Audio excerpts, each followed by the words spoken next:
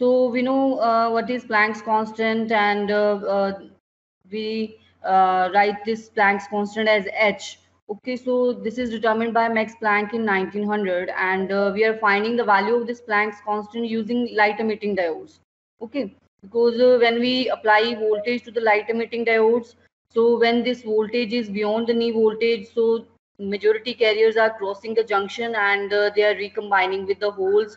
If their electrons are going through the junction, so they will combine with the holes, and if holes are crossing to the across the junction, so they will recombine with electrons. So electron and hole recombination will be there when we are applying voltage greater than knee voltage.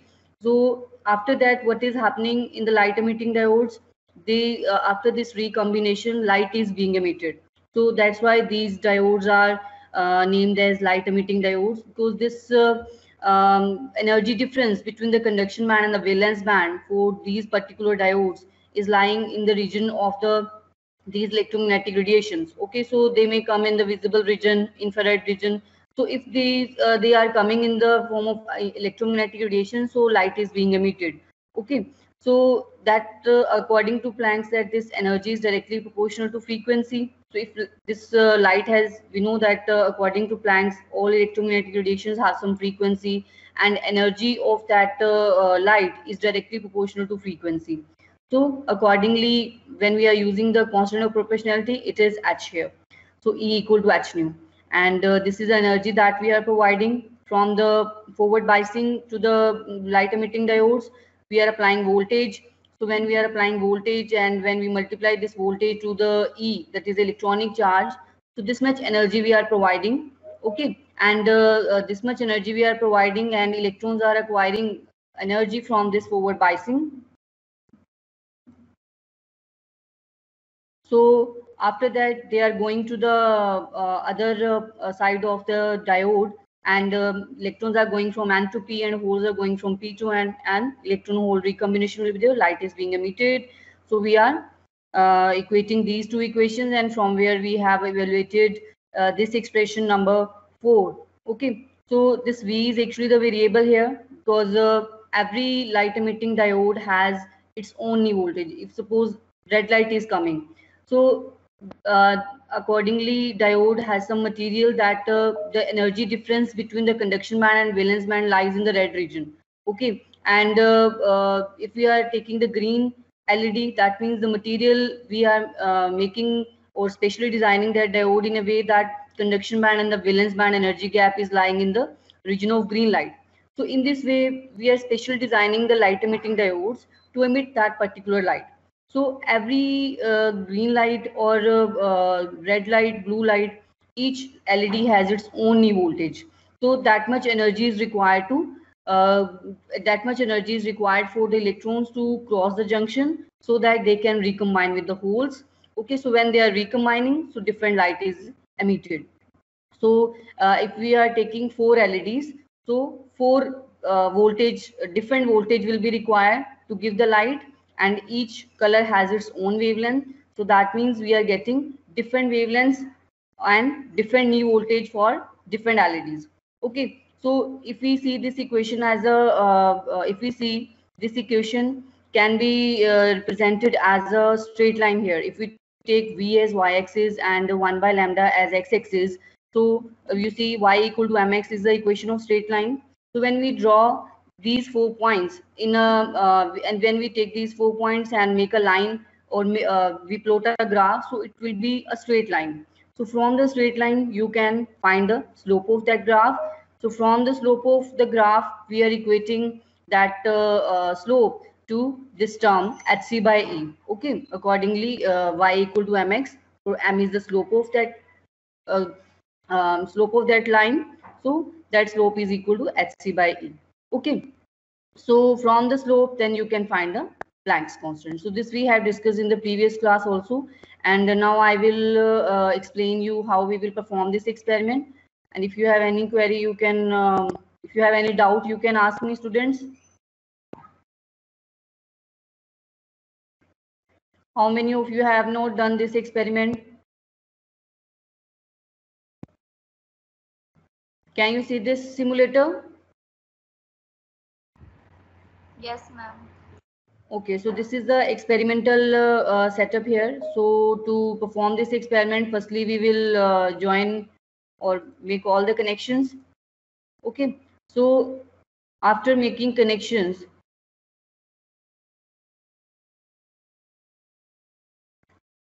firstly we will make all the connections. You know, this is the light emitting diode.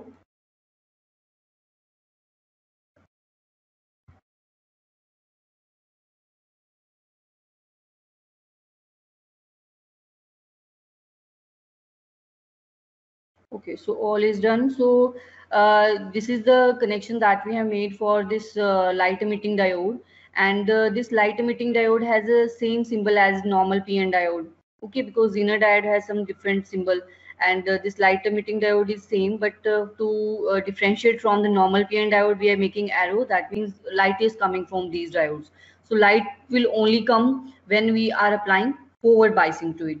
Okay, so because we know that Zener diode works in the reverse bias. Both of the diodes, they can work in forward bias and the reverse bias. So when we talk about the application point of view of these diodes, so that means this light emitting diode we use in the forward bias condition, and Zener diode we use in the reverse bias condition. Otherwise, both of these diodes can work in reverse as well as forward biasing. But from the application point of view, say, because light emitting diodes is being used in forward bias condition, because why we are using in the forward bias condition, because when we use forward biasing, they will emit light. Okay, so that light is that you can use in some other appliances. Okay, that can be used. So from the application point of view, we are using these in the forward biasing condition. So from here you can see that this light emitting diode is connected in the forward biasing. P is connected to the positive, N is connected to the negative here.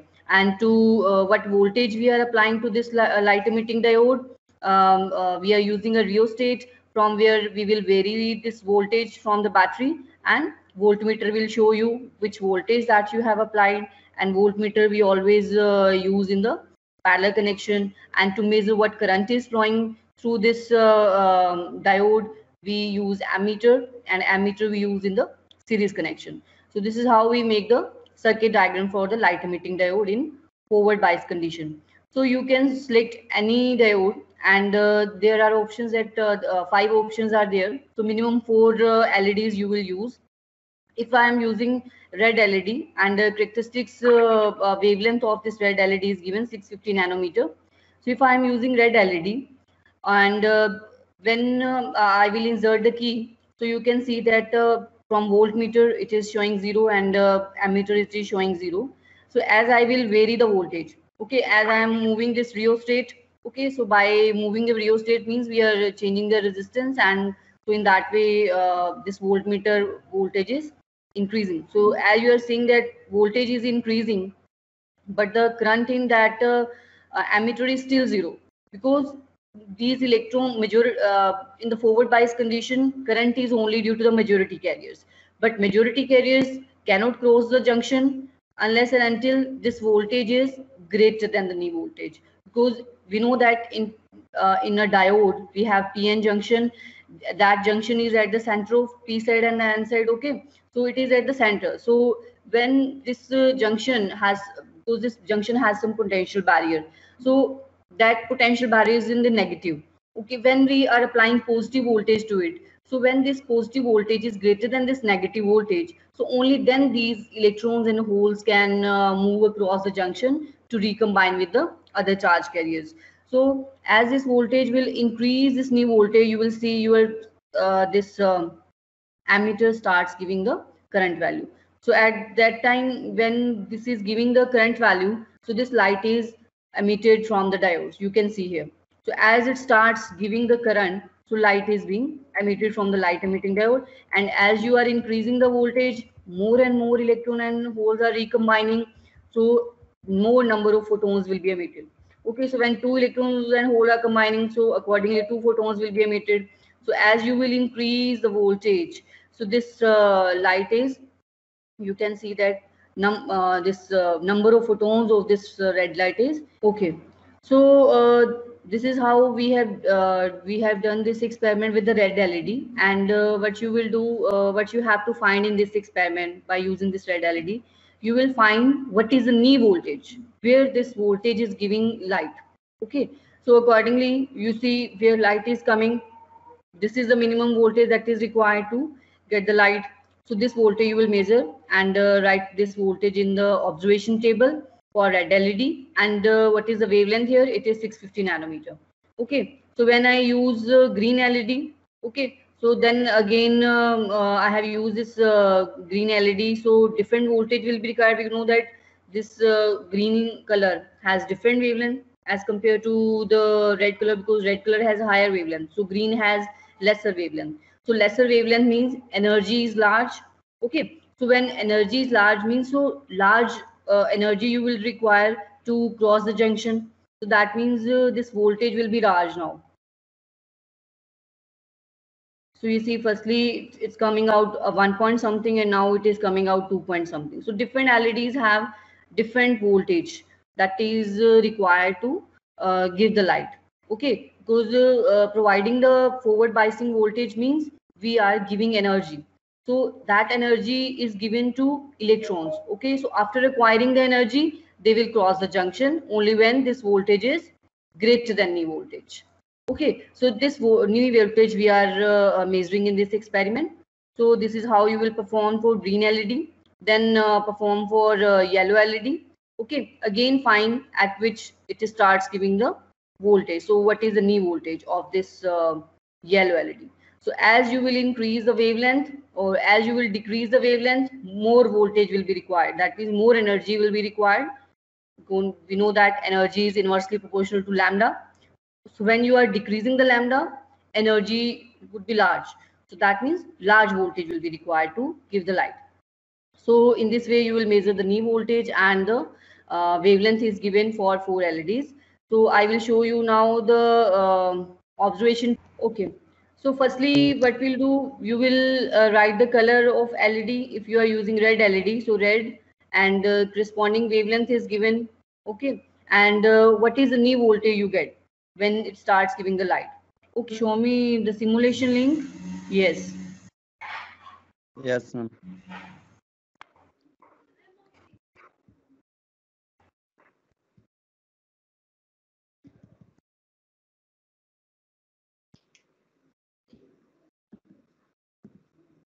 Yes, ma'am. So value 6.566 into 10 to the power minus 34. Yes, it will show you when you will not give the even voltage. Even firstly, see what is the new voltage you are getting from this LED. 1.903 volt. No light is coming. No, ma'am. So give the voltage, because when it reaches to now you can use the left right button from your laptop. Use left right button from the laptop. Yes, ma'am. Go back when it was 0 at 1.903. Yes, okay, 1903. After that, you will see. Yes, now increase. Yes, 908 पे वो glow हो रहा है. Okay. Okay, so this is how you are getting the you are getting the light now. So that means because firstly, when you plot the graph between V and I, okay, so you know what is the forward biasing VI characteristics now? Because firstly it is giving 0, then after that it starts increasing. Okay, so that means what is the knee voltage when it starts increasing in a linear manner? So that voltage you will get from the graph. Okay. Ma'am ये Planck constant colour के हिसाब से change होगा क्या, जिससे यहाँ पे तो रेड था? No, Planck's constant will not change. Planck's constant is same, because only the thing is frequency is changing now. Frequency is changing and voltage is changing, but the how it will vary with the frequency and the voltage, it is in the straight line. That means H will not change. Yes, ma'am. Okay, because if suppose frequency is 2 and voltage is 2, so that means if suppose 2 by 2 we are taking 1 and 4 by 4 it's also 1. So in this way, that is a ratio. From the ratio, we are getting the H. Okay, so voltage and frequency are changing, but in the way this is giving a straight line means slope is same every time. So from this slope, we are getting the H. So from when you have find out this from green LED, okay, so it will also give the same H. Different LEDs will give the same H, but we want to find from the graph. We are not finding from one LED. So if you want from one LED, direct use V and 1 by lambda, and you can find as it has given in this expression here in the result. Okay, but we are finding from the graph. Yes, ma'am. Okay, use 4 LEDs. Okay, from the 4 LEDs, different voltage will be required. Okay, from the voltage and 1 by lambda graph, we are finding the Planck's constant. Okay. Okay, ma'am. As many readings you take for finding any particular value, so more accuracy you will get in the value. Okay, as if suppose I want to measure something, I have only take one observation, so it would not be so accurate. So as I will make for if I want to find the Planck's constant, I am using 4 LEDs to confirm that it is exactly H is what exact value is coming from 4 LEDs, and I will make accurate and take the ma'am average. Infrared LED पे glow ही नहीं हो रहा, क्यों? You know, can you see the infrared light? No, ma'am. Yeah. So that means we when we are using the infrared light, because when this light is coming in the visible region, only then we can see, na? So Yes, ma'am. when तो हम ये infrared, कह कि यहाँ पे जो ammeter में मेरा जब वैल्यू शो हो रहा है तो ये उस टाइम पे ग्लो कर रहा होगा? yes, उस time पे infrared light आ रही है. Yes, ma'am. Okay, because infrared light has a very less you can say, okay, so less energy is there, so that energy we are getting in the form of heat, it is coming, so it will give some heat. Okay, ma'am. Okay.